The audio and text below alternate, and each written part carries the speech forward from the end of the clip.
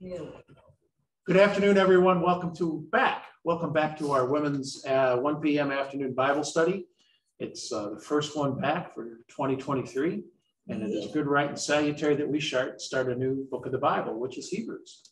And Pastor Hensler is not here. I hope and pray that he will be here next Monday. We'll have to wait and see. Even if he's not, we'll have Bible study, and I'll carry on for him. But we will pray for him and for many other concerns and cares that are on our heart. And that is a great way for us to start. So let's bow our heads and turn to our Lord and Savior.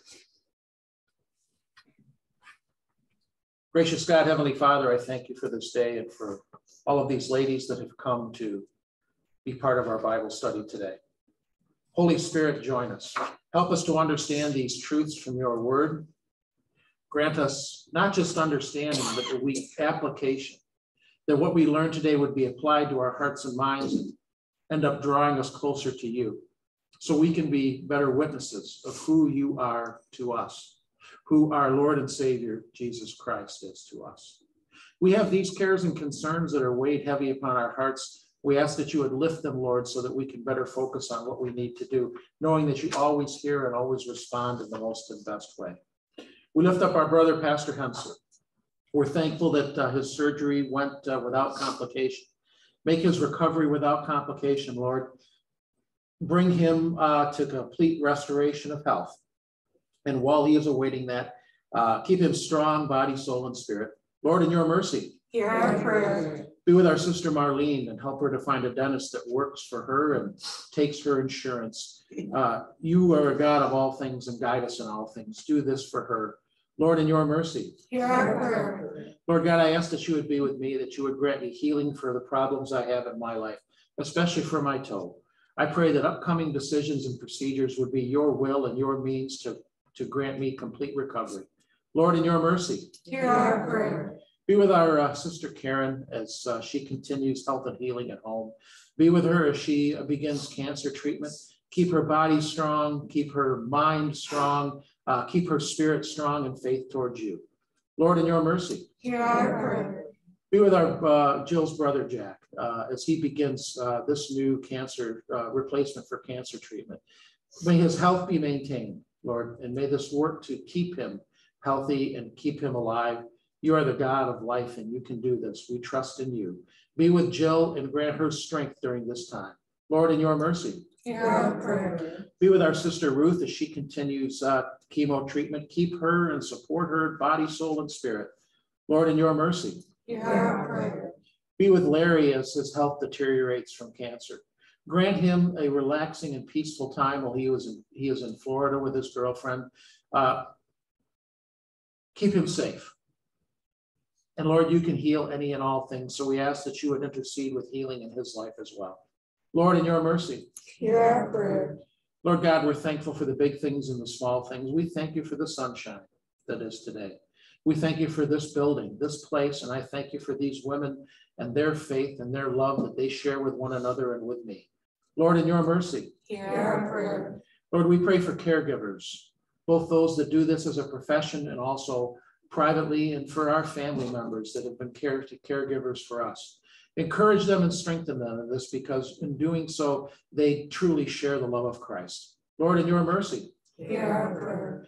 Lord God, we give thanks to you for your gift of police protection. We thank you for the Metro Police that guard our area here. We thank you for the Genesee County Sheriff's Department, for the State Police and the National Guard. Continue to use those to protect and serve. Be with these men. May they be fair and impartial in all things. Protect them. Put a bubble of protection around them so that they may return home to their families after each and every shift.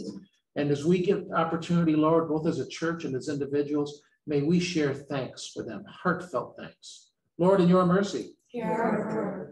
Be with all those in Ukraine, Lord, that are struggling through the war. We ask that you would bring an end to it. And while they're struggling, Lord, support all those that are homeless, that are without power and are within need. Be with those agencies that are stepping in to help them. Lord, in your mercy, hear our prayer. Be with Annette as she struggles to care for her mom who has dementia, and as there's been family complications with people that are there and struggles with personalities. Lord, you are a healing and a reconciling God.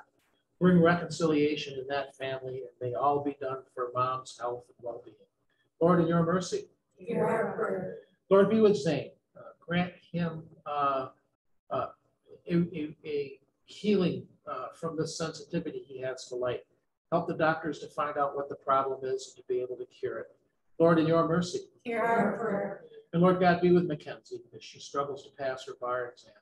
We ask that you would help her to do her very best and to exhibit the learning that she has accomplished in the past, and grant her a good wage, and may she turn and give you glory and thanks for all of it. Lord, in your mercy. Hear our prayer. We turn now, Lord, to your word, asking that you would be with us and guide us as we study. And all God's people respond. Amen.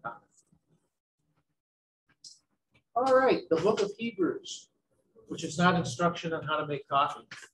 Well, So you thought it was.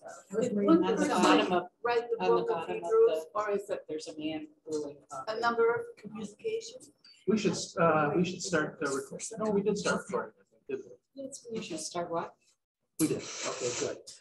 Marlene had a great question, and I figured this is kind of how we'd start. I would just ask you, what do you know about the book? So Marlene asked, did one person write it?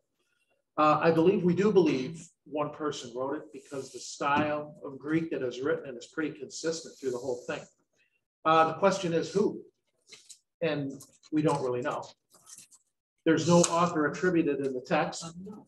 There's been various authors that have been put forth throughout church history. One is Paul. There's certainly some arguments, and Paul always was good on looking back to the Old Testament and to the Jewish and Israeli faith in Yahweh that Moses gave them, and how that pertains to Christ today. And there's plenty of that in Hebrew. But as I understand, the style of writing is not exactly Paul's. Some of the other apostles have been put forth, but once again, style's not there. One I think that Luther liked was Apollos. Remember Apollos? He was supposed to be a very learned man. Paul had to come along and kind of fill him in on some things that he didn't have. But whoever wrote this is very learned in both the Hebrew worship beliefs, but also in Christ. Knows a lot about how those pertain to Christ. He's a possibility. Barnabas is another one. Remember, Barnabas was one of Paul's sidekicks in the beginning, but we really don't know. What our study here in the introduction is going to tell you, more than likely, whoever wrote the book kept his name, kept it anonymous for fear of persecution. Because we're heading into the time in Rome where the church was being persecuted. Any other questions? What else do you know about Hebrews, or what other questions do you have on the book? Have you ever read any of it? I mean, you have encountered it in worship. It does come up in our lectionary as our epistle readings. The chapter of faith. Yeah, very good. The Hall of Faith, where it lists all of those Old Testament figures that exhibited faith. Yeah. So once again, you see that the author knew something about it. And that is very inspiring too. And as you look at each one of these people, like Abraham, David, Noah, they're all human. I mean, none of them were perfect. But over and above their failures, they exhibited faith in a God who not only protects, but forgives. Anything else comes to mind with Hebrews? A lot of the Old Testament references. A ton of Old Testament references, yes. Well, it sounds like he was revered. I mean, according to this first part of Hebrews, it's very important. I don't know. To me, it came across as kind of revered. He's writing to Jewish Christians who are suffering, that are beginning to have persecution. And one of the ways that they're being tempted is to return back to their old ways, to looking for salvation within the Jewish means. In other words, law keeping, and putting their faith in keeping kosher and in circumcision, instead of putting their faith in Christ. And so one of the things this author is doing is going back to say, yes, those things were important, but they all find a greater fulfillment in Christ. Don't trust those things. Put your trust in Christ, because he is the fulfillment of all of it. It all pointed to him. Hence all of the Old Testament references. Anything else? Is it kind of a proof, showing a proof that the Old Testament promise was Jesus? Yeah. And why it is important. There are plenty, not Lutheran churches, but plenty of other denominations that kind of look at the Old Testament as a closed book. We don't need to look at it anymore. That was the Old Testament, the old way. Now God has developed this new way. Well, it's not really new. It's a fulfillment of the old. If you don't have the old, you're lacking so much the importance of the new. And how it's the same God that was working then, working throughout history, and finding the fulfillment now. And in that, when you realize that, you have great trust and faith in this God that has continued to work. He never makes a mistake.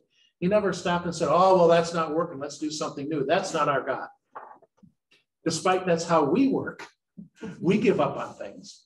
And these Israelites or these Jews were wanting to give up on God. He never gave up on them. I can remember the first time that I was told by a pastor that, you know, the coming of Christ was in Genesis. And I mean, I was just really, you know, there's just so much to know and to hear and learn. But when you can go back into the Old Testament and see, and I've had that happen several times when we went back and read something that's in the New Testament that was foreseen in the Old Testament. Wow, that's, I don't know, that makes me excited. Should. You know? Hebrews 1 kind of works in conjunction with John, chapter 1, John's gospel. In the beginning was the Word was with God, and the Word was God. Christ is going to be, creation is going to be attributed to him. So yeah, from the very first, when you have let there be, that's Christ. That's the Son of God. He is the Word of God made flesh. He, working in conjunction with the Father and the Holy Spirit, spoke everything into existence. We of course, you don't have Genesis chapter 3, you don't have the person of the Trinity listed. We know that Lord, capital L-O-R-D, and that's really the Jewish word Yahweh, not communicated, but translated. That's all three of them. When you have one, you have all three. And well, we don't have this as an exact answer. I can tell you this from my own opinion. The second member of the Trinity is the one that makes appearances to people. So who was it that came and appeared in the garden and spoke to Adam and Eve? The member of the Trinity that makes himself known in some way, shape, or form as the Word, be it embodied or not, that's Jesus. So who came and gave that promise to Eve? That one would come, the very one that would fulfill that in Mary. Isn't that wild when you think about it? How did he know? Because he was going to do it and knew exactly how he was going to do it and knew how he was going to reveal it throughout all the promises of the Old Testament and make it happen at just the right time with this woman in this city at this time. Quite a God we have, isn't it? He's an awesome God. Anything else about Hebrews? And especially anything that you want to know about, any questions that you want to make sure you have answered. And you may not really have any because, once again, we do have some, we do read from it occasionally in worship, but it's not something I think you've probably ever sat down and read all the way through from beginning to end. You have? Well, you'll get a star on your forehead after we're all done. I was in a Hebrew study. Okay. Good. Hopefully you can help us along with I don't it. think so. I think I need to refresh. Absolutely. It is kind of a hard book because it deals with things that, well, the writer of Hebrews does give us a lot of information. We're not Jews. And we didn't celebrate all of those things and follow all of the things they did. So it's hard to read, but it's not impossible. And so we have to understand, first of all, what they did, how God directed them to worship and to conduct their life in ways that foreshadowed Christ. So when Christ came, they would say, well, we're in the right season, right? They would have an epiphany. We have to understand what they did, and then we can get that whole epiphany moment through what is written in Scripture. Okay? Why don't we start, we'll start with the introduction, and I have somebody that would be willing to read. You can read all the way down to the part where it says leader's notes, and we can stop that. Get stop there. But just that first page, beginning with welcome to a study. And I can actually, would be good, right, and salutary for me to put that on the screen.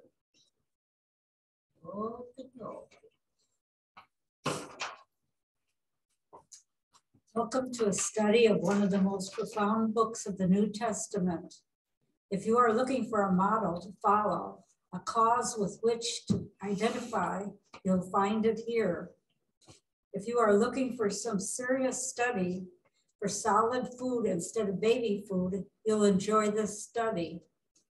This first century letter to the Hebrew Christians is heavy on theology and is filled with all kinds of practical applications for Christian life in this century.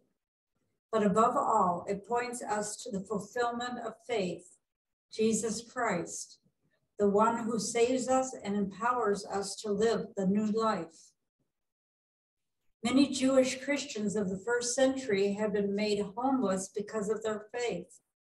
They lived as pilgrims and strangers in a world that was often hostile to them. They were mocked, tormented, persecuted, and imprisoned. Seeking refuge, many lived in caves. Christians just didn't fit into the Roman style of life. As aliens, they needed encouragement to live for Christ in spite of their circumstances. So the writer of this letter urged them to endure. The necessary courage would come through Jesus Christ, who is first and last and remains forever. Through Jesus, we too are made capable of enduring and overcoming all the struggles of life. God moved the author of Hebrews to use rich style and language as he penned this treatise. He quoted the Old Testament 29 times and alluded to it more than 50 times as he revealed to us the one person who fulfilled every prophecy, Jesus Christ. Only God knows who wrote this letter. Possibly desiring to remain anonymous for fear of persecution, the writer intentionally veiled his identity. Scholars have suggested Paul, Apollos, Luke, Barnabas, Priscilla, and Clement of Rome as possible authors. Whoever it was, the author saw the need to build up the Christians under persecution and to encourage them to live to the glory of Jesus. You will find a challenging message in this book. As you study it, you can be sure that God will build up your faith. Thank you, Norma. With that little introduction, why don't we turn and read the first chapter of Hebrews. Hebrews chapter 1. We'll read it all the way through and let the study guide go through and help us to pick it apart and gain a better understanding of it all. I have a question. Sure. Is Priscilla a man or a woman? Woman. Because did we have any? Oh, no, wait a minute. It's Priscilla and Aquila. Yeah, Yeah, Priscilla was a woman. She was But involved in tent making and that kind of thing. Very faithful woman. But did any women write any of the books in the Bible? She would be the only one that I know of, if this was indeed her, right? Oh. But we don't have any proof that it was. I couldn't tell you why they put her name forward other than that she was a very faithful woman and she hung with Paul and did a lot of ministry work. Okay, I just thought, I don't think I ever heard that. This is the first study I've ever heard her name put forward as well. So Yeah, I've read about her though somewhere. okay, any other questions? Volunteer to read as far as you can through Hebrews 1, and when you get tired, we can always pass it off to somebody else. Just a minute.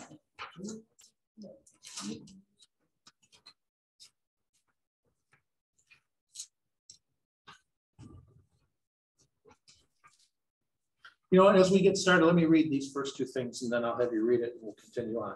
So our theme verse is, in these last days, God has spoken to us by his Son, through whom he has made the universe. That's the second verse of Hebrews 1.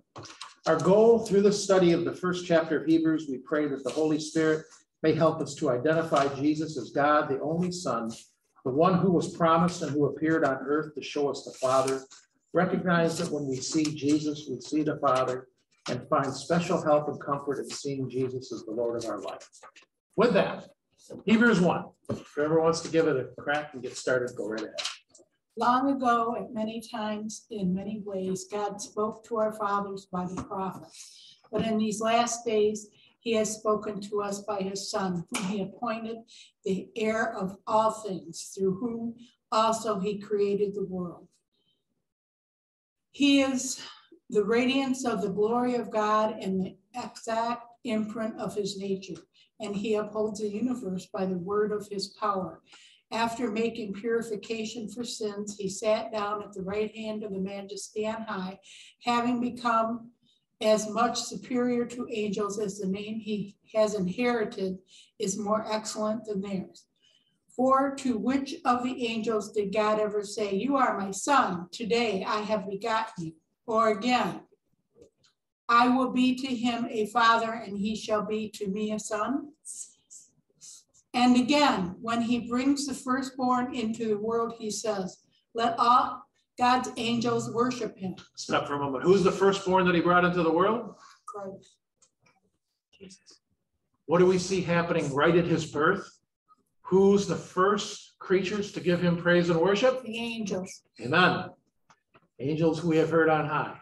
All right, Faithy, keep going. He makes his angels winds and his ministers a flame of fire. But the Son, he says, "Your throne, O God, is forever and ever. The scepter of righteousness is the scepter of your kingdom. You have loved righteousness and hated wickedness. Therefore, God, your God, has anointed you with the oil of gladness behind your companions. And you, Lord, laid the foundation of the earth in the beginning, and the heavens are the work of your hands.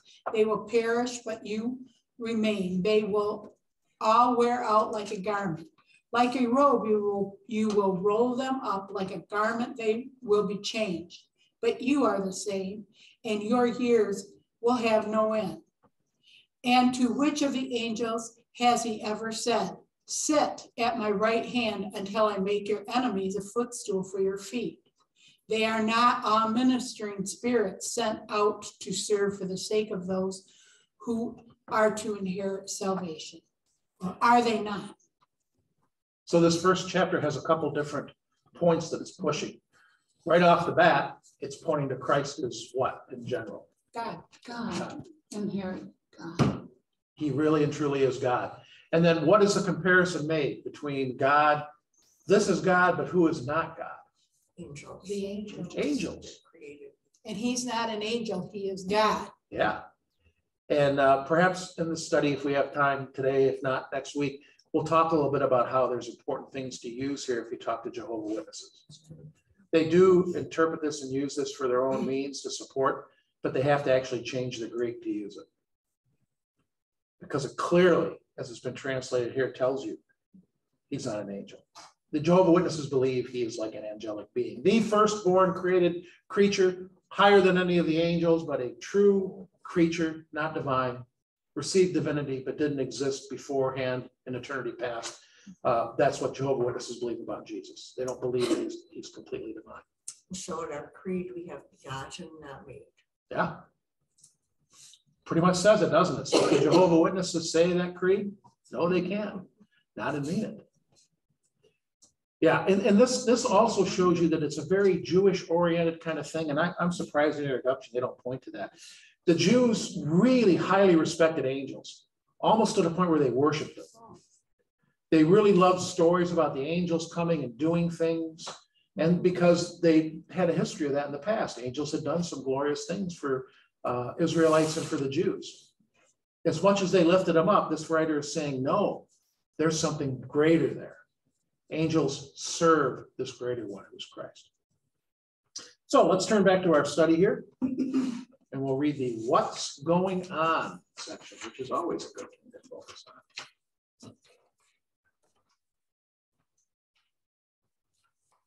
Christ is superior in every way. All 13 chapters of this letter speak to this one issue. Throughout the centuries, God used the prophets to speak whenever he had a message to deliver. People looked upon the prophets with awe and often with fear. Sometimes, as God made their voice boxes divine means of communicating truth, the prophets became downright unpopular. Yet Peter tells us in 2 Peter chapter 1, these men spoke by the Holy Spirit. He empowered them to speak the truth without error. The word they spoke touched the hearts of people, and it still does. At the close of the New Testament era, the message of God to his people was complete. God had spoken a last time. Christ is the end of the message, the exclamation part. He is God's last word to the world. Maybe people had revered the prophets. Now they were to focus on the Son of God and listen as they never had listened before. In Christ, God gave us his ultimate message. Words of salvation come from our majestic Lord, who has supremacy over all things in heaven and on earth. In this first chapter, God does not speak primarily of prophets or of angels, but of Jesus.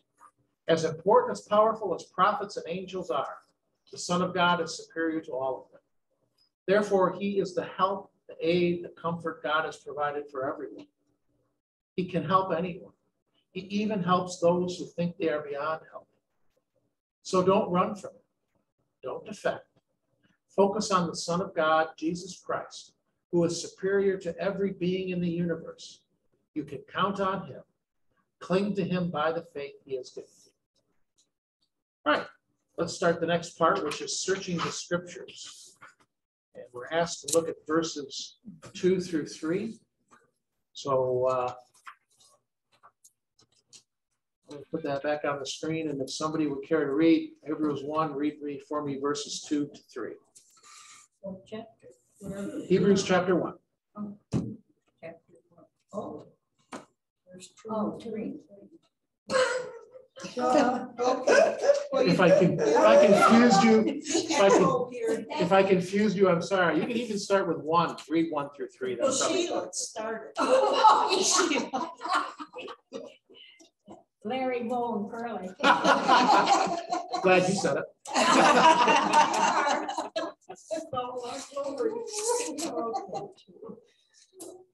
Okay. Verse 2. You can start at 1. Read 1. Confuse him more. Hebrews chapter 1 from the beginning. Okay. And through 3. Yes.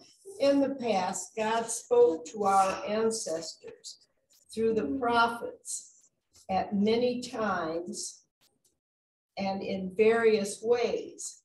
But in these last days, he has spoken to us by his Son, whom he appointed heir to all things, and through whom also he made the universe. The Son is the radiance of God's glory and the exact representation of his being, sustaining all things by his powerful word. After he had provided purification for sins, he sat down at the right hand of the majesty in heaven. Good. Question 1, in verses 2 to 3, we have a fascinating introduction to God's Son. Glean from these verses the 7 statements that speak so magnificently about Jesus. So starting with verse 2, what are some of the magnificent things that are proclaimed and lauded about Jesus? His son, the heir of all things. Mhm. He was appointed the heir of all things. Appointed the heir of all things. He is the radiance So of the appointed, glory of God. appointed, does that mean that Jesus all of a sudden just decided that he was going to be No. these things? No, What does appointed mean? I mean, somebody else said that you are And who is that somebody else? God, God the Father. God the Father. Now we're speaking of Jesus. We have to keep in mind we're speaking of him not in just as his divinity, but as humanity. If he never became human, we'd just be dealing with his divinity, and none of this would be necessary. But because of the fact that he's human, that has confused people. I mean, the Jehovah's Witnesses, that heresy has always been around. And so you even see the author of Hebrews, in this book, fighting against that. Yeah, he's a human, but I'm here to tell you, he's far more than just a human. He's also divine in a way that is beyond our understanding. So we have a whole chapter here trying to explain exactly what that means. So yeah, appointed the heir of all things. Are we the heir of all things? No, Only through him. And once again, this goes to the fact that one of you said he was the son. It's gonna, well, we'll get there. I'm gonna leave that go.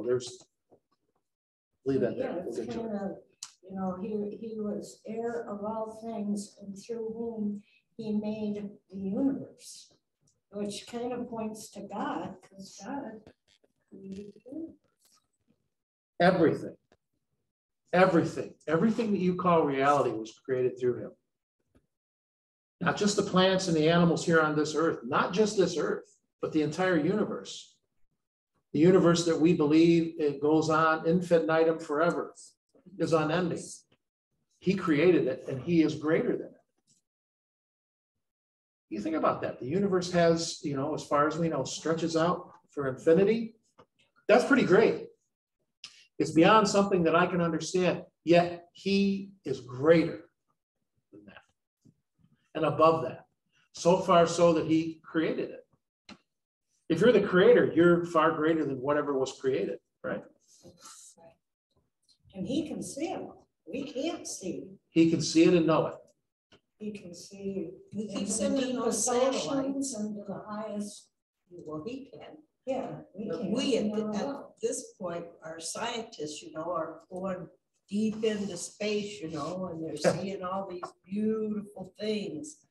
And I have someone that's very into that. And I don't share that so much with my son because I already know who created that. Yeah. And I'm not unamazed by how beautiful it is, these pictures that are sent back, and oh my gosh, they're something. Well, I just feel that's natural as a Christian to know that God has created that. They can go through and name all those stars and whatever that they want. I've never been personally, never been terribly, in tune with that. Not that I'm not in tune with it. I just never really cared because I just always figured, why is it so complicated? You bring up a good point about science, though, and I love what you said. Science is God's gift for us to discover the magnificence of his universe. Yeah. That's the only reason we can build these ships that can go out past our solar system and send back information. It's because God wants us to know. It allows us to. And I don't believe you're ever going to find life anywhere else. I think what he wants us to know is how precious this one creation is. Out of all of that, he did something very special, very singular here. And not just in creating this earth, but you are very special and you are very singular. And you're the one he wants to have a relationship with. I think he wants us to be amazed at what he created. Because the more we are amazed at the creation, the more amazed and in love and in awe we are of the Creator. Yeah, when I look at it or something, I think, you know, I mean, I have to agree, it's beautiful, you know, and it's something, but it's not something that I'm surprised about. So does that mean scientists wouldn't be Christian? Many scientists aren't Christian. No, they're not. God works through people that aren't Christian. Yeah. And he works through ones that are. The ones that aren't Christian, it's hard for them to truly be scientists because you're supposed to start with what do I understand? What are the facts? And from that, I draw a theory or conjecture. Right. The problem with non-Christian scientists is they start with a bias, which is there is no God, therefore. So if you're dealing with how all things came into being, well, there is no God, so there could be no six-day creation. Therefore, there's got to be some other answer, and it's got to be evolution of some way, shape, or form. But when you say that, you're not being a true scientist because you're going to ignore all of the proof that there's no way things could have evolved unless there was a creator. The proof of creation is out there, far greater than it is evolution. You just scientists don't want to admit that. Well, I've heard some that have. There are creation scientists. They believe there is a power or a person that started everything, but they're not necessarily Christian. They don't believe that that power is really personal, that it's a personal God. And that takes us into all kinds of new age kind of stuff. That's really where you get the idea of the Force from Star Wars. It comes from that, where it's an impersonal thing, and there's a good part of it, and there's a bad part of it, and it's always existed, and it's just part of everything. Well, okay, fine. Where did that come from? So really, you know, like all these smart men like Freud and Einstein and all of those people that are so smart, they probably aren't Christian, right? Because they have to have everything has to be in its place. They have the tangible. You have to be able to explain it. Right. The problem with a lot of philosophers is the places they look for answers are in here, Right. Yeah. in their own mind. And we know that our mind is broken and sinful. We can't know absolute truth on our own. It has to be revealed to us from outside. And our point of revelation, and this is what this chapter of Hebrews is going to tell you, is the one who reveals that is Christ through Scripture. That's where you get truth from. But they look within themselves and in their heart, and doing so, they've closed themselves off to real truth. Once again, there is no God, therefore. And when you start with that premise, you're never going to get to truth. Good. So we talked about through him, all things were created, all that we call reality. Oh, one other thing. We often think about, and I was just talking about, the infinity going out into the universe away from us. But what about the infinity and complexity within? What makes up things? Well, there's atoms. And in atoms, there's neutrons and electrons and protons. And then there's things that make that up, and there's quarks. And scientists believe there's even more basic building blocks that are even deeper that we can't understand that are there. Infinity goes in that direction too. And God knows it. And he created it. He created it infinitely complex so that it all works. But in his love, he helps us to understand what we need to know to further glorify and praise him. That's mind-blowing too, isn't it? What else do we have in these verses here that speaks so magnificently about Jesus?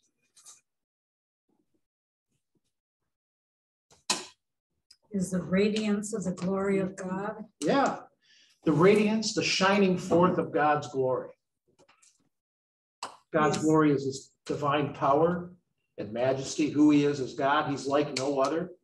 He's perfect. He's superior even to the angels. Superior. And so otherwise, I mean, but we know that God himself, God as the triune God, is basically invisible. God the Father is spirit. The Holy Spirit is spirit. But through Christ, through Jesus, we can actually see and know this invisible God. If not for Christ and for not the Word of God, what would we know about God? We could look out in creation here and we could say, well, if somebody created all this, he must be pretty intelligent. But it kind of looks like he created it all and left us to fend for ourselves. We wouldn't know him as a loving, caring God who loved us so much that he became one of us. That only comes through Christ, as revealed through Scripture. God's glory shining forth so we can see it and understand it. What else do we have in that verse? Purification for sin. How about right after the radiance, the exact imprint of his nature, or the exact representation, or the exact reproduction of his nature? His nature is beyond our understanding, but Christ as God become man so that we can. We can, as fallible, finite, unable to understand everything human beings, grasp this God that is beyond our understanding. He's it. Basically, you think of John 1:2. If you want to know how God feels about you, look at what Christ came and did. And this was Luther's greatest thing, for you personally. He came and died and rose again for you, out of love for you. That's who God is.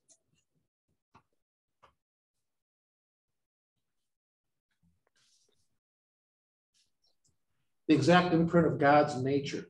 In other words, the substance, what God really is, which once again is beyond our understanding, yet through Christ we can gain understanding in that. He shares that.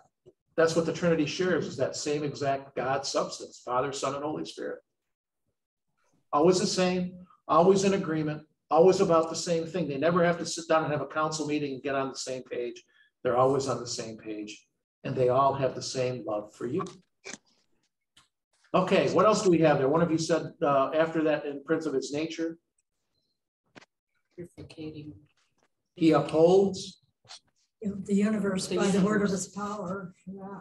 So he's not a God that created everything and left us to fend for ourselves. The reason why this world is still spinning and we haven't all destroyed each other in nuclear war, and why the earth hasn't smashed into the sun or the moon smashed into the earth or a comet hasn't destroyed us, is why? He upholds us. He takes care of us. Him. It's Christ. He's doing that on behalf of the Father, by the Father's power and authority. Protecting us, making creation continue to work, despite all the ways we as human beings work against that and try to ruin it.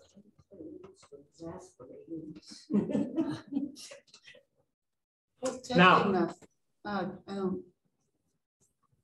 what's that? Well, I wonder how he's protecting us when we see these terrible things happening. I'm thinking of myself, I guess, but he has a divine plan, but it's hard to imagine, it's hard to understand. We think about how great he is and all these things we talked about that we don't understand that he does. And yet, as sinful human beings, we want to editorialize and comment about what he allows to happen. Are we really any place to do that? No. Why do bad things happen? Take your finger, point it at the person across from you. Do it. Point it at the person across from you. Now turn and bend it and point it back at yourself. There it is. It's because you're a sinner and I'm a sinner, and we're surrounded in a world of sinners, and Adam and Eve allowed sin to enter creation, and God had to curse creation and make it hard for us to live here, so we would not worship creation, but we would turn back and worship him, to show us how much we need him every single day.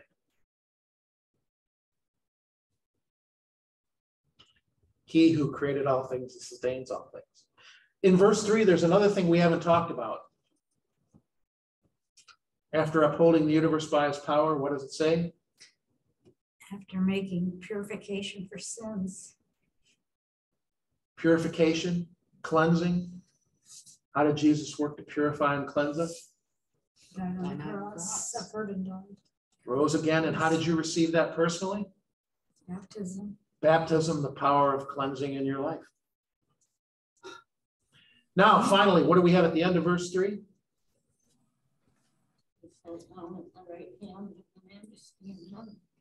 Yeah, who's the majesty on high? God the Father. God the Father. Sat down at the right hand. If you were a Jew, you would know that the right hand was the hand of power. Kings often carried scepters. Scepters were examples of their rule. Maybe because back in the day, you could club somebody on the head that didn't agree with you or knock them out. That's the ruling power. And where is Jesus sitting? Right.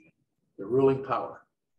In other words, God the Father has given him the power to rule over all things. Sitting down at the right hand of God is no place for any human being to be.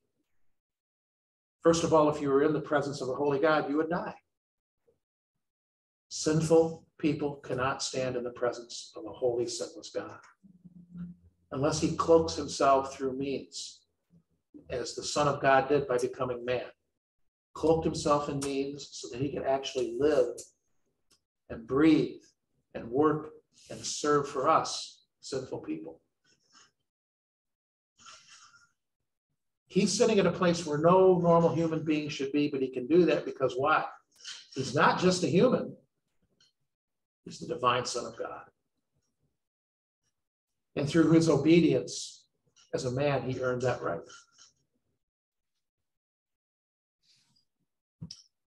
Pretty cool stuff, isn't it? Mm-hmm. Any comments or questions on any of that?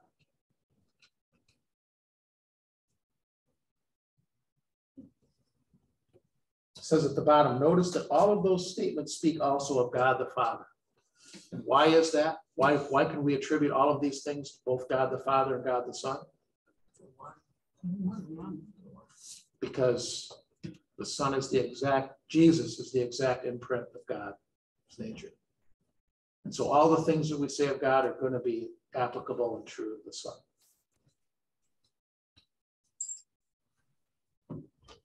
Question number 2.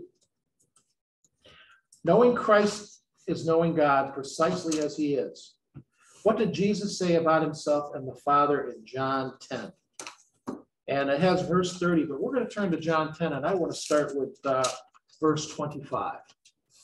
So keep your finger here in Hebrews.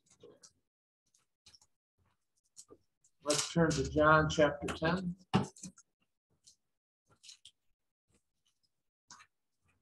This is Jesus speaking to the Jews.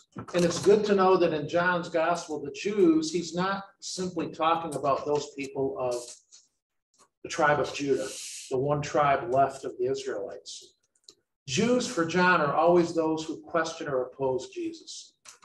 So these are those that are either wondering about him or trying to prove that he's not the Messiah that he claims to be, so they can kill him, or at least get the people to stop following him. And so he's having this discussion with them. They're kind of asking him, okay, you tell us who you are. And he's like, I've already done that. I've done that in what I've said and what I've done. And so let's pick it up by John 10, read verses 25 to 31. Jesus answered them, I told you, and you do not believe. The works that I do in my Father's name bear witness about me. But you do not believe because you are not part of the flock. My sheep hear my voice, and I know them, and they follow me. I give them eternal life, and they will never perish, and no one will snatch them out of my hand. My Father, who has given them to me, is greater than all, and no one is able to snatch them out of my Father's hand. And I and the Father are one. The Jews picked up stones again to stone him. Okay, right there. So the key verse there is verse 30. What does Jesus say? I and the Father are one. I and the Father are one. Now, we could kind of claim that. I could say we're one as members of Lamb of God, or even we're one as believers in Christ. But he's going beyond this. He's saying, guess what? I am. And I am, by the way, is the English translation of Yahweh. I am that God. That is who I am. And the Jews know and they get it, because what's their next thing they're going to do? Try to stone him. Pick up stones and stone him because he's blaspheming. He's claiming to be God. And any man that does that deserves death. I and the Father are one. One in a way that no one else is. And then we're also supposed to look at verse 38 of John 10. Let's read verses 37 and 38. So skip ahead a few verses in John 10, 37 to 38. If I am not doing the works of my Father, then do not believe me. But if I do them, even though you do not believe me, believe the works, that you may know and understand that the Father is in me and I am in the Father. Another way for Jesus to emphasize that he and the Father are one. We do the same things. And I don't have to go meet with him and find out what they are, because I and the Father are one. I know exactly what the Father wants. And even more than that, I can do exactly what the Father wants. Something no other human being can do. Not perfectly, not the way Jesus did. So he's making some bold claims here, and they all go back to what we have in Hebrews. Same substance, exact representation, just as God the Father is God, God the Son who became flesh, became Jesus Christ, is also God as well. Questions or comments on this?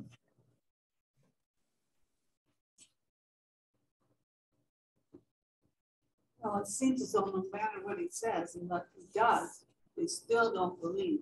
Great point, Marlene. I love that. I really do. Great point. Yeah, because you can read these things, and I can tell you these things, but there's something lacking. What's the only way you can have and hold these things as truth? With faith. Yeah. Without faith, you cannot and will not believe. These Jews would not believe. Jesus was speaking to them, and in his very words, he was giving them that gift of faith in the Holy Spirit, and they were refusing it. You can't be the Messiah.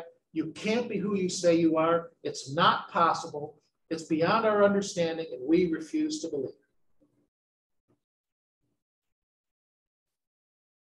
In Jewish thought, there was God and there was everything else. God and creation. Jesus is a person. He's part of creation. He can't be God. Well, guess what? Got to make an exception to that rule. He is. He's in the God box and he's in the creation box, and he's the only one that fits They still both. believe that way, but the Orthodox, I hear that term, and the conservatives, are they? Conservative Jews, unless they're Messianic Jews, do not believe he's God. They believe he's a man. They believe he's a prophet. Probably they would say he was screwed up in some respects, or we got wrong what he was teaching. No, they don't believe he's God. To this day, do not believe. Good question. Any other questions? We're supposed to stay in the book of John now, but turn to chapter 14. John 14, verse 9. Jesus said to him, have I been with you so long, and you still do not know me, Philip? Whoever has seen me has seen the Father. How can you say, show us the Father? Do you not believe that I am the Father and the Father is in me? That's good. Just wanted verse 9. Question 3 says, in John 14:9, Jesus assured the disciples that when they have seen him, they have seen the Father. How do you see? Notice see is in quotation marks. How do you see God the Father in Jesus? By the works that he's done, the miracles he's performed. By faith. By faith. By faith in what's presented to us. What's presented to us is his miracles. Throughout there, he's doing things that only God can do. He controls nature. He controls life and death. But not just that, you have to look at how he's teaching. Remember how many times Jesus says, truly I say to you. Any other rabbi, when he taught, was always quoting somebody else. This is what Moses said. This is what the prophet Elijah said. These are what rabbis before us that are great and exalted have said. Well, Jesus takes what Moses wrote, like in the Sermon on the Mount, the later parts of it, Matthew 5. He talks about, you have heard it said that you do not commit murder. But I tell you, verily, verily, I say to you, if you even think evil about a person, you have committed murder. Now, how can he say that? Moses didn't write that. He is speaking on the authority of God, He's interpreting the very words of Scripture, taking them where they need to go, giving us the correct understanding that the Father wants. Because why? He and the Father are one. He's the same God that had Moses write that back in the day. He's the one that can give us understanding and interpretation for our day. Well, I was reading somewhere over the weekend. What do you think that Jesus looks like? But it doesn't really matter. There's a sense that you feel.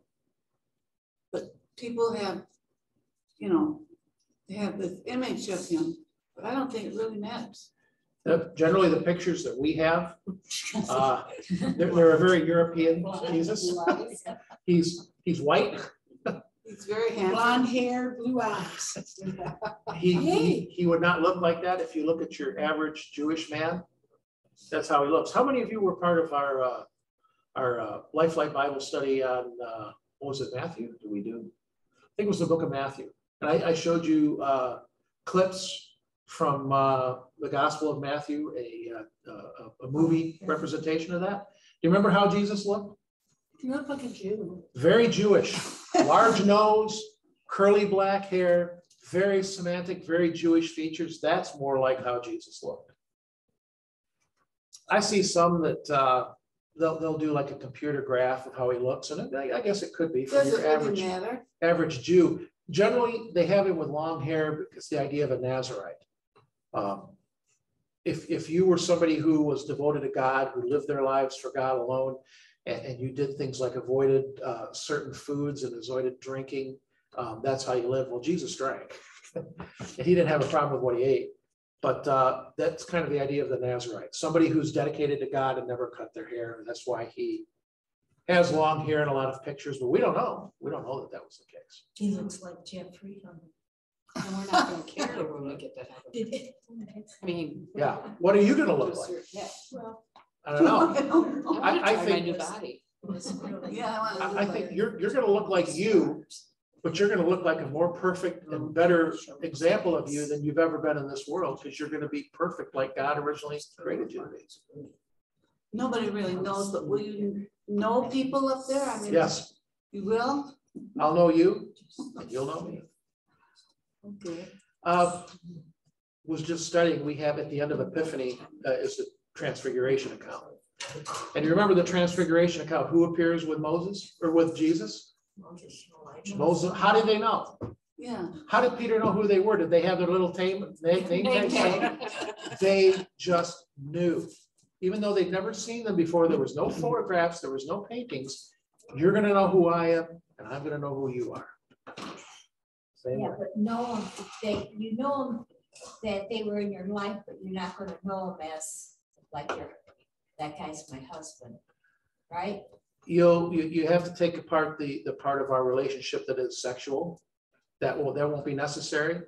But the deep and abiding love you had for your husband, you're going to have that with everybody.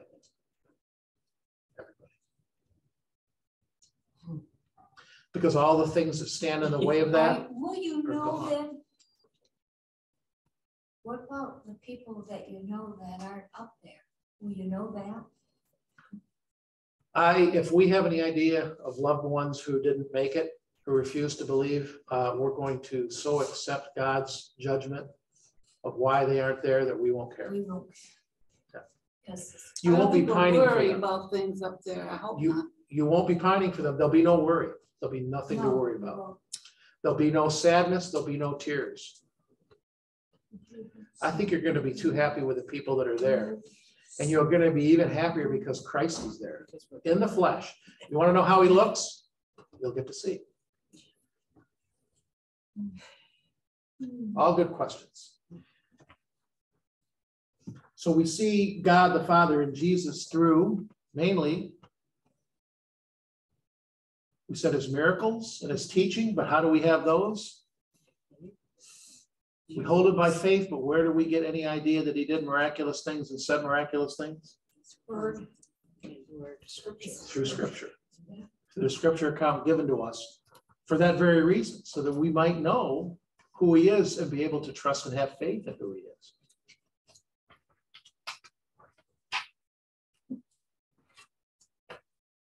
Question 4.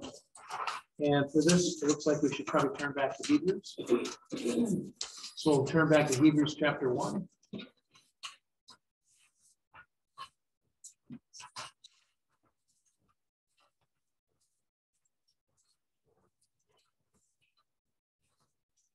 Question 4 says, an intimate relationship exists between the Father and the Son. The writer quotes the Old Testament twice in Hebrews 1:5 and 13. 1:5 says, for which of the angels did God ever say, you are my son, today I've begotten you? Or again, I will be to him a father, and he shall be to me a son. In Hebrews 13, which says, and to which of the angels has he ever said, sit at my right hand until I make your enemies your footstool? He quotes this to show that relationship, that intimate relationship between Father and Son. Which words show that Jesus is superior to angels and is God? So let's start with Hebrews 1:5.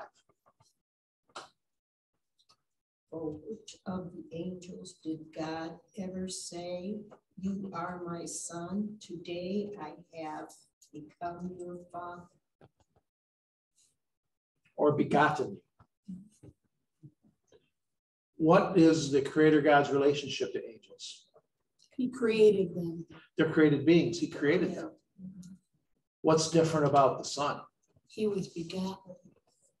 Begotten when? Let's think about his divine nature. Before all worlds.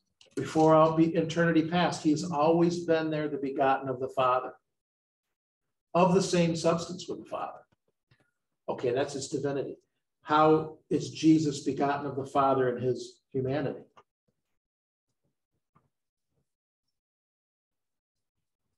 Mary's womb, who was his father? God. Holy Spirit. The Father. The Holy Spirit Spirit. overshadowing him. So in both his divinity and his humanity, he is begotten of the Father through the Holy Spirit. Angels were created, but not the Son. The Son was begotten, born in his humanity from the Father, always existing in his divinity from the Father. No angel can claim that, not even the devil. And then how about Hebrews 1:13? How does that show he's superior to the angels? Because he was told to sit on the right hand until you make your enemies a footstool for your feet. No. No angel sitting there ruling. No. Only Christ. And any enemy of angels is also an enemy of God. Angels don't really have enemies. Enemies are all of God. And there will come a day. Well, you know what it means to have your enemies be your footstool? What do you place on a footstool? Your feet. Back in the day when a king would conquer another king in another nation, they would bring that king before him. And if he didn't kill him, he would put his foot on that king's neck. What do you think the message was there? Yeah. I can crush you if I want by just pressing my foot on you. I have total control over your life and death and all that you own. And so what will happen when one day to all the enemies of Christ? They'll be crushed. They'll be crushed. Not that their life will end it, but they'll be sent to eternal hell forever, and there's nothing they can do about it. There'll come a day when the demons, the devil, and even human beings that have fought against the church and refused to change will all be gone. No longer trouble him anymore. And he will be declared equivocally what he is right now, without anybody to voice anything against him, the ruler of all things, and the creator of all things, and the creator of all that is new on the last day. There's no angel that can claim that.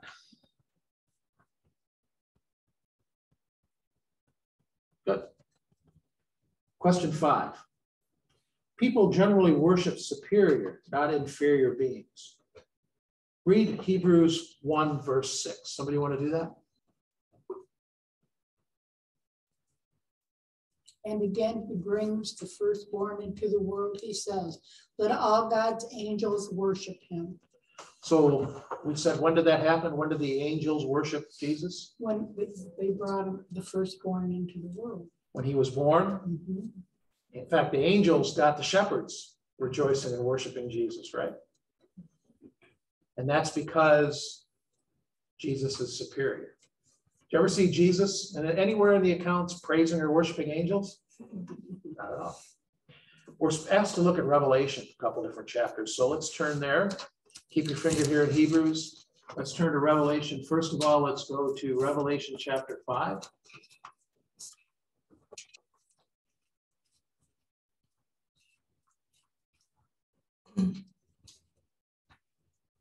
And we're going to read verses 11 to 13. For those of you who don't know, Revelation is a vision that John saw, and he's seeing things that are beyond his ability to communicate. He's seeing spiritual realities that don't exactly have a physical correspondent in our world that we could say this is what it's like. It's kind of like trying to describe the Grand Canyon to somebody who's never been there. Words fall short. John's words are falling short.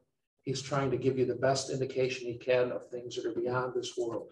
And so we're going to see a lot of symbolic things here, and we'll talk about it. But read Revelation 5, verses 11 to 13. Then I looked and I heard around the throne and the living creatures and the elders the voice of many angels, numbering myriads of myriads and thousands of thousands, saying with a loud voice, worthy is the Lamb who was slain to receive power and wealth and wisdom and might and honor and glory and blessing. And I heard every creature in heaven and on earth and under the earth and in the sea and all that is in them, saying, to him who sits on the throne and to the Lamb be blessing and honor and glory and might forever and ever. Who is the Lamb that was slain? Christ.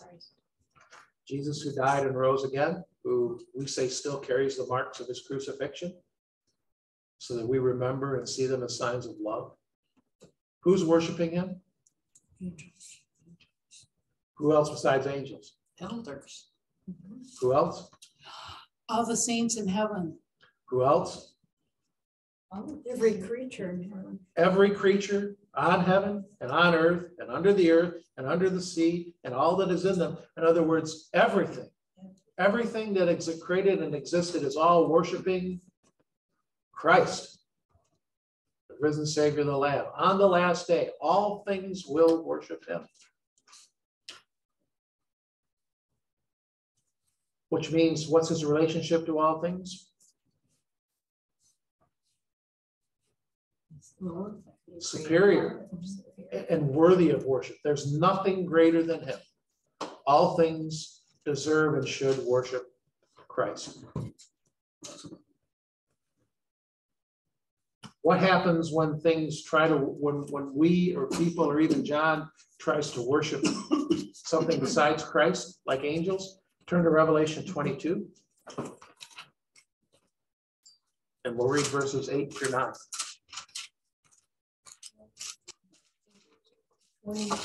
Revelation chapter 22, verses 8 through 9.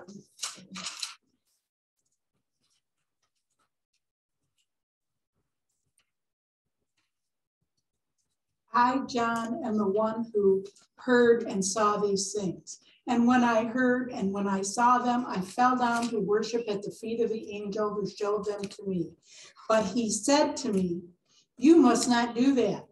I am a fellow servant with you and your brothers and prophets, and with those who keep the words of this book, worship God. How do we know that Jesus is not an angel? Is the angel called God? If Jesus was an angel, should anybody have worshiped him? No. Did the disciples worship him? Yeah. Before his resurrection and after his resurrection. Here we have all creatures worshiping Christ, worshiping God. If he was an angel, God the Father would have stopped that and said, no. It's got to be God if people are worshiping him.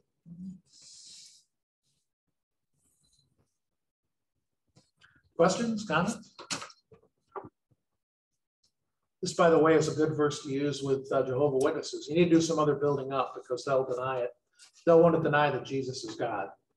But if you can get them and you can scripturally show them that he was worshiped and that he himself claimed to be God, then this verse flies in their face. If he's not God, why are people worshiping him? And why is the Lord allowing it to happen? I thought the Jehovah Witnesses didn't necessarily they've changed the Bible to suit their beliefs. Mhm. So in their Bible, maybe it doesn't even have Christ saying that he is God. This is in there. This is in there. I It mean, I doesn't don't know work. because I've never seen one. Yeah. I just, You have to you go back to the Old Testament and you have God saying that I am the first and the last. And then you go to Revelation, you have Jesus saying, I am the first and the last. And so what you argue with him is he's claiming to be Yahweh, or as they would call him, Jehovah. He's claiming to be God. And not only did he claim it, people worshiped him. And if he was an angel like they claim he was, or any kind of a firstborn of creation, he should never have been worshiped. It's not just us, the church, who they would find are wrong that worship him. His followers. do they believe in a savior? Jesus started it, but he didn't do enough because he's not God. They have to go and they have to make disciples. They have to go to people's house and knock on doors and get you baptized into their religion in order to be saved. That's how they earn their way to heaven, because Christ couldn't earn it for them because he's not God. They would call him the Savior, but he's not the Savior in our respect. They have to do works to be saved. He started it, but you've got to finish it through works. Well, there's a lot of churches that believe that. Salvation Army people, that's what they Yep. believe.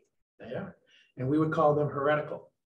I don't know that they don't believe in Christ as God, but they believe in getting to heaven by your good works. They insert works in. And if you do that, if you insert works in as part of salvation, you no longer have the gospel.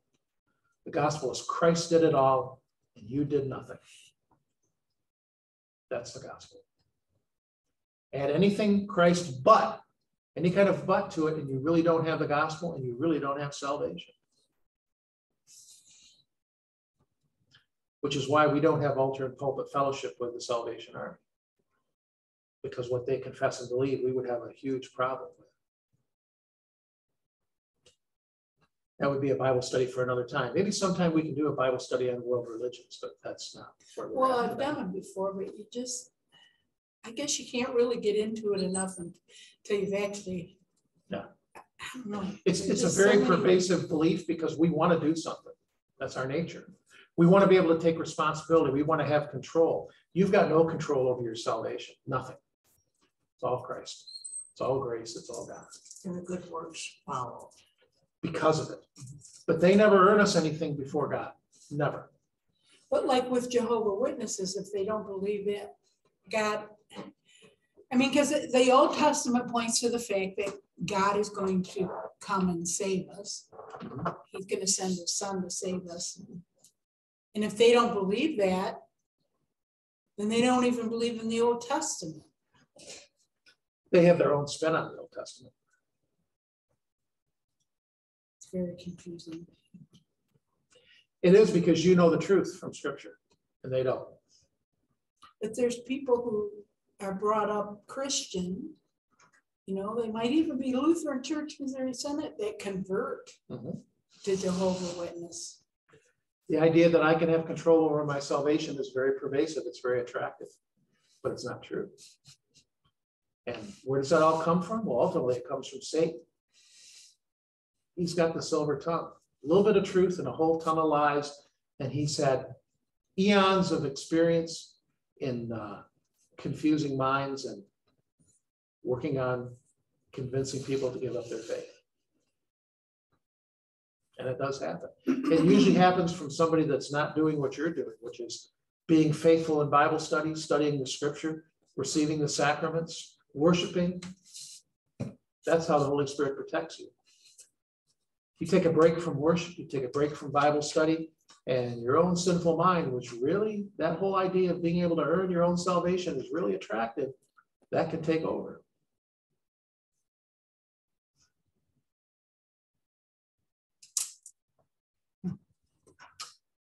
Any other questions?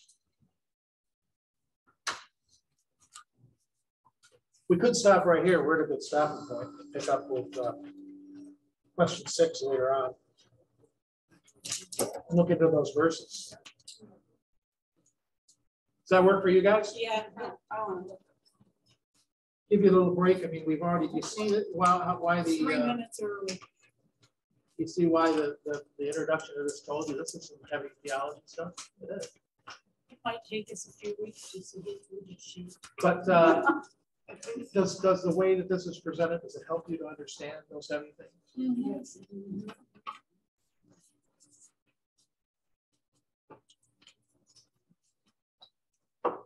Any other comments or questions? Anything that you wanted to talk about or say or ask before we take a break for the day?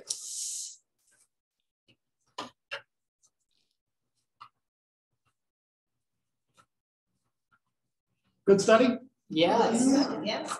Is your interest peaked? Good. Let's close with prayer.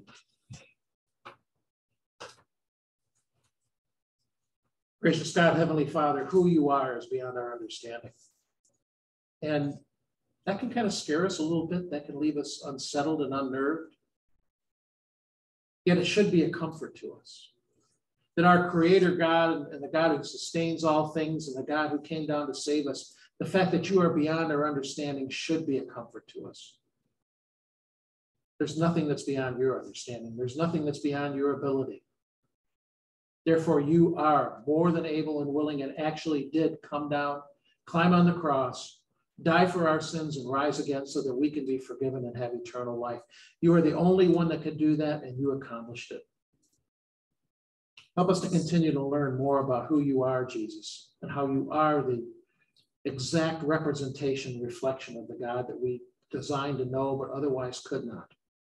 Speak into our hearts, Holy Spirit. Help us to continue to wonder and marvel at what we've heard, and even more so, find ways in our lives to share your glory and who you are, not just for us, but for all mankind that you would call to believe in you through the gospel. In Jesus' name, amen. Amen. Thank you, everybody. Thank you. Joe, have a good day. See you later. Okay. I'll tell Pastor Hensel you all said hi. Oh, we're gonna do. Yeah, get the card.